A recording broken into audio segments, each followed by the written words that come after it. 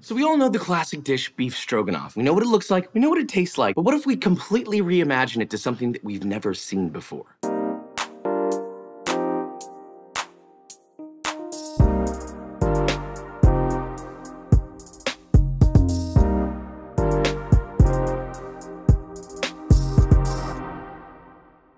Okay, so why remake beef stroganoff? Because the US Navy, as in the US Navy, the Navy, challenged me to completely remake it in a way that's never been seen before. Thank you to the US Navy for sponsoring this video, so I get to be a part of a series called Sailor Versus. And the Navy challenged me to put a fine dining spin on one of their staple dishes. Although beef stroganoff and soup dumplings kind of seem like two completely different things, they can also be one and the same. You think of a soup dumpling, you bite into it, and all the juice, maybe it's a little fatty, maybe it has some meat in it, you're gonna get that experience, but it's gonna taste exactly like beef stroganoff. Now with all that said, let's see if we can do this. I'm here with CS1 Noah Reed, a culinary specialist in the Navy. How are you doing today? I'm doing wonderful, Chef Joshua. Good morning. Oh wow, I was addressed as chef. I'm like a little baby chef. I appreciate you coming on to a video call to do this. We were supposed to be in person. I feel like it would have been cooler if we were in person, but I appreciate you coming through. The first thing I actually wanted to ask you, if you could tell me about your career as a culinary specialist in the Navy. Absolutely. We're CS's culinary specialists, and we cook for the entire fleet of the Navy. We have a mission to fulfill, and we feed for the masses, anywhere between 100 people to almost 5,000, depending on the ship we're on. That's crazy. I can't even imagine that. Okay, so today we're making beef stroganoff, I believe. Why is beef stroganoff so commonly used, and where does it come from in what you guys do day to day? It's just such a good, hearty meal, really savory flavors in it. For cooking in the Navy, it's all about morale. Eating chow is like their only off time to kind of relax, so we really want to make good food that makes them feel good.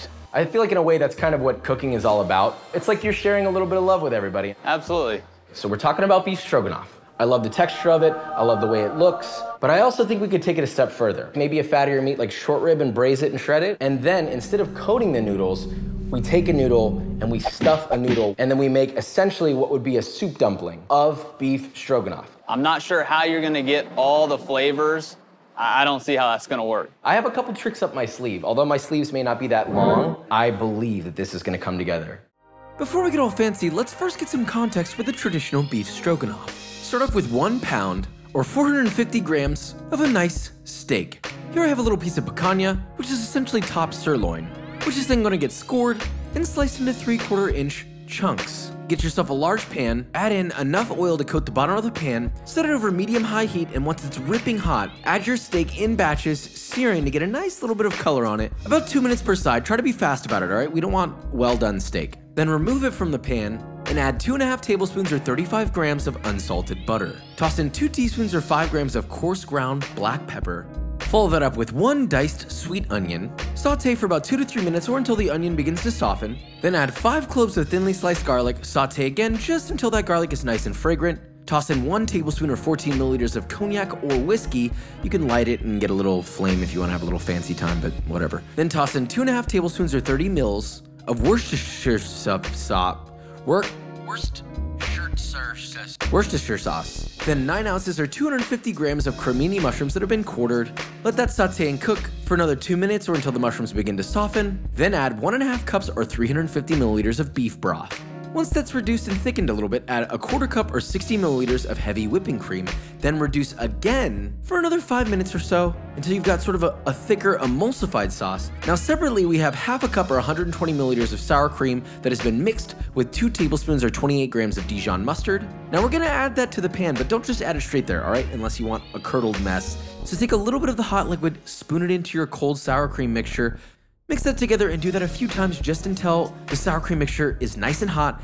Then add it to your stroganoff liquid, stir together, adjust the salt and pepper levels to your taste, finish it with 1/3 cup or 8 grams of fresh chopped parsley, add some boiled egg noodles, or whatever noodles you like, I don't know. All right, what am I, the noodle whisperer?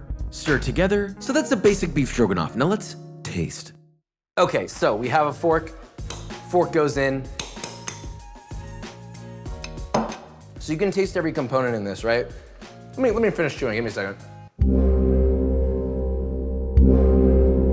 Right off the back, you've got the mushrooms, which are nice and roasty and a little bit caramelized. There's Worcestershire sauce in there that's got just a punchiness to it. Just pop, punches you right in the mouth. but in the best way possible. The meat's nice and tender, it's juicy, it's still medium rare. We didn't overcook it. I'm curious, CS1 Reed, what do you think of this one?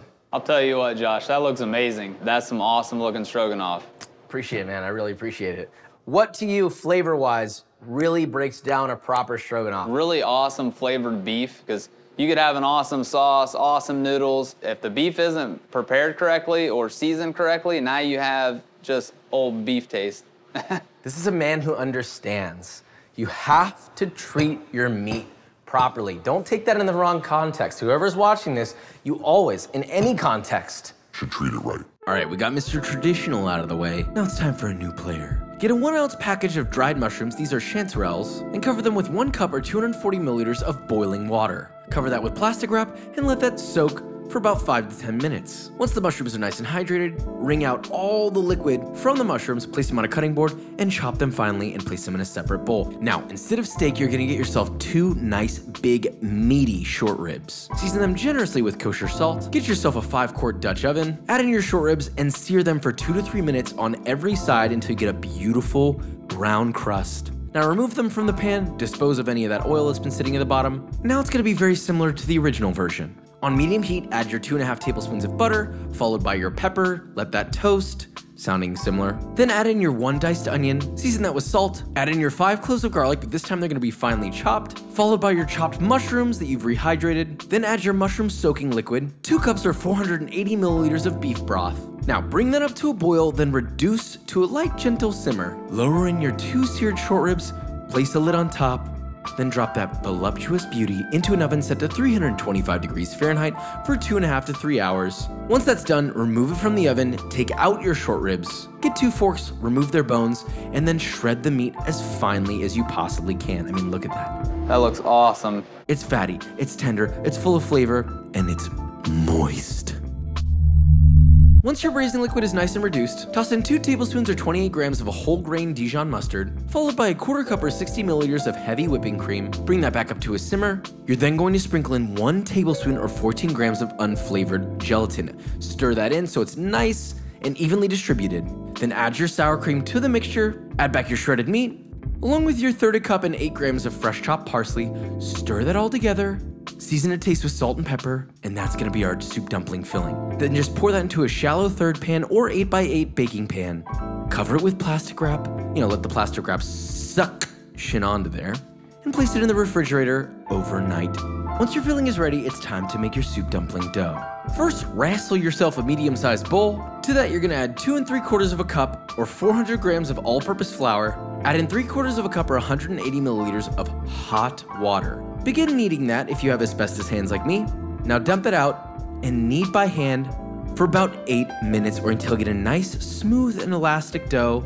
Wrap it nicely in plastic wrap, give it a face with some personality and some love, and then toss it to the side and forget about it for 30 minutes. Take your dough, divide it into 4 even pieces, and each piece, pat it down into a nice little oval shape, then flouring when needed, and then begin running it through a pasta roller on setting number 1, slowly working your way up to 2, then to 3, and then finally all the way up to 5 until you get a nice thin sheet that you can at least see your hand through. Then take a 3.5-inch biscuit cutter and cut them into rounds. See, look at that, it looks beautiful. Now once you've got rounds for all of your dumpling dough, get your pan that you've solidified, your stroganoff, invert your pan, let your gelatinized stroganoff fall out, look at that, beautiful. Then cut it into 1/2-inch little cubes. Get them as even as you can. I mean, it doesn't have to be perfect, but even is always better. Now to shape the dumpling, it's very simple. Grab a piece of dough, add in anywhere between 2 to 3 pieces of your stroganoff, fold it like a taco, pinch the center so you sort of got this like glued top taco. Then take each side, bring them together to the center, and then pinch them to that one center point on both sides. So now you have an open sort of star. Then just close those edges all together so everything is completely and totally sealed, and that is your dumpling shape. Now just rinse and repeat with all of your dumplings. Now from here, all you need is a shallow pot of water. Bring it up to a simmer, place a steamer basket on it, add some cabbage leaves just so it doesn't stick. Then add in your dumplings with at least 1 inch of space in between all of them. Add on your lid, and let them steam for anywhere between 7 to 12 minutes or until they're completely cooked. Open your steamer basket, place them on a plate, and enjoy a soup dumpling that's filled with hot, rich and creamy beef stroganoff. You don't need to add anything to this. Now let's prove why. Okay, so the adaptation is a soup dumpling. This is a new format of both soup dumplings and beef stroganoff marrying and creating two completely separate items in one. Let's take a bite. Texture's right on spot. So CS1 Reed, I'm very curious, what do you think of these? We've got them all wrapped up. Everything's consolidated within this beautiful little package that is filled with hot and juicy beef stroganoff. That is extremely unique. That is some fine dine cooking right there. But we need to have a challenge to see if you can hold up cooking for the masses. How many people are we talking here? Probably push 200 or 300. CS1 Reed, I very, very much appreciate you showing up and just watching me cook all day. That's a big task to ask. Oh, little rhyme there. So I appreciate it, and I will see you in that challenge. But do you want to know what else you can turn into the form of a soup dumpling? B-roll.